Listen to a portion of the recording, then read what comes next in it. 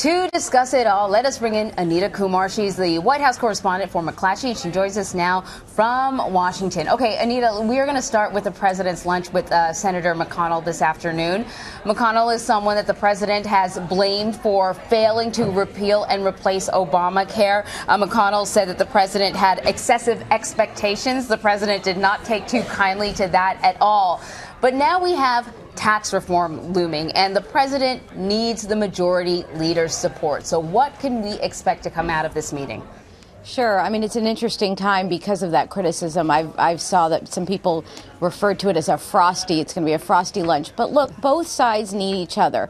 And so I think they'll put aside the differences for today and just kind of work on all these things that Congress needs to pass. The president's frustrated that they haven't gotten anything done. Mitch McConnell's frustrated that they haven't gotten anything done.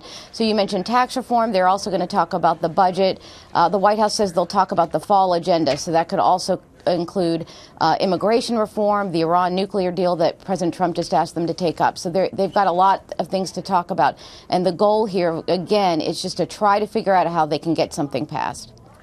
Anita, Senator McConnell is also facing attacks from the president, Trump's former chief strategist, Steve Bannon, who bashed the majority leader and the Republican establishment over the weekend. He said some really strong words. Let's play that sound now. Now, Mitch, I don't know if you're watching today. I don't know if you're watching Value Voters or you maybe have your staff. But if I can take a little riff on Plutarch and Shakespeare, up on Capitol Hill, because I've been getting calls, it's like before the Ides of March, right? The only question is, and this is just an analogy or metaphor, whatever you want to call it, they're just looking to find out who's going to be Brutus to your Julius Caesar.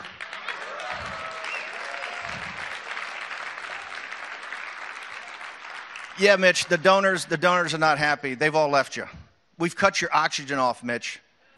He did not pull any punches there. Anita, how are these attacks going to impact the president's relationship with McConnell and their legislative agenda moving forward? Right. I mean, I think Senator McConnell has gotten kind of used to this rhetoric. Let's remember that President Trump and Steve Bannon remain really close, even though Steve Bannon has left the White House. The two talk frequently, and he's still very influential. So, I mean, it's obviously not a good situation there. Those comments were extremely harsh. But I think Senator McConnell is aware of that. He knows that Steve Bannon is out there recruiting people to run against some of the Republican senators. We just saw what happened in Alabama. It was the same situation where Bannon's choice won the primary. So he's getting ready for that. He realizes that. And I think he thinks that the best thing he can do is get something passed in Congress to actually get some people on his side.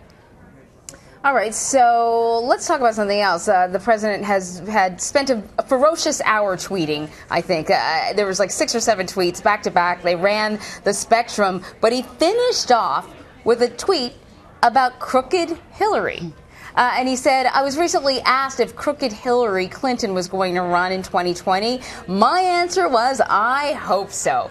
What is that about? What do you make of it? Well, we don't actually know exactly what he was looking at or heard about. I had someone tell me last week that oftentimes we think he's watching television. It's actually someone who's come into his room or the Oval Office and mentioned something, and then it kind of sets him off. But obviously Hillary Clinton is on a book tour, and so she's been talking a lot about President Trump and the election. She just talked on Sunday at length about how she does not think he should be tweeting about North Korea, and she's afraid that he's going to get us into a war. So obviously that's getting under his skin, and as we know, the president likes to respond when something is bothering him. So he has not in the last 9 or 10 months let the election go. He talks about it frequently, and so this is just his latest time that he's doing that. Yeah, and the other thing, he talked about the stock market. There were all sorts of other tweets, but he also tweeted about Chuck Schumer and basically calling Chuck Schumer a flip-flopper, saying that he was opposed to the Iran deal when President Obama was the president, and now he seems to be opposed to President Trump's opposition to the deal. Let's put it that way. A lot of opposing in there. But what's that about, do you think? Why do you think he tweeted about that today? Yeah, it's interesting because the last week or so, the White House has really pushed back on Senator Schumer on a couple things, including what you just mentioned and also immigration. They're saying he flip-flopped on that. It's so interesting because President Trump, this is the guy President Trump struck a couple deals with just a few weeks ago. But that's how this president is. He'll get along with you one day and strike a deal, and then 2 weeks later, there he is criticizing you on Twitter. So he doesn't ever seem to be looking down the road to say, here's the guy I need for later to make a deal. But I think Senator Schumer, it's the same situation.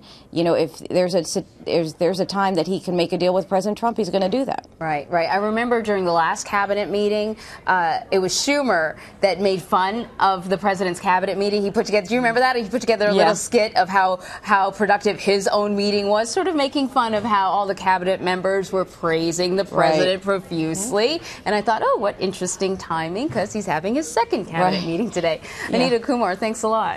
Thank you.